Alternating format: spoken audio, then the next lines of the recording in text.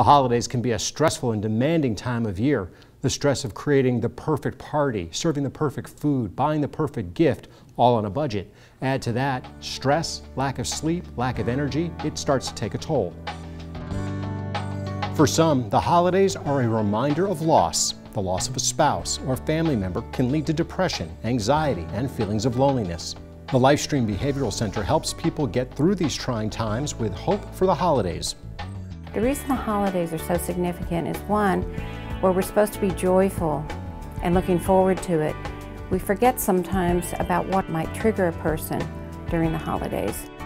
Hope for the holidays means you're not alone. Hope for the holidays means that we at Lifestream care about you.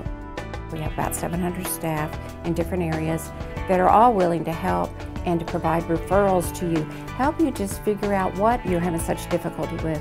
It could be finances. You know, I'm a young mother and I have 3 kids and they're seeing this stuff on TV and I can't buy any of it. We have holiday drives for things that will take that burden off of you so that you can enjoy your children and celebrate the holiday. A lot of people will say this is the first Christmas alone. What is going to happen for people that had a loss? And that could be that child has suffered a loss of parents the year before or a relationship breakup with someone in their current environment. If you have lost a husband or a sibling through death, and particularly if any of those things occurred during the months of, say, October through February even, it could trigger, that whole event could trigger itself again because it might have been so dramatic and sad. And so one of the helpful things to do is to, if you know of someone who has suffered that in the family or has a loss that you think might come back up, is to recognize it. You and Grandpa were really close and we're getting ready to have Thanksgiving dinner and I just want to make sure that we honor him at the dinner. And so give them ways that they can honor people but recognize that memory still is there and the sadness is there.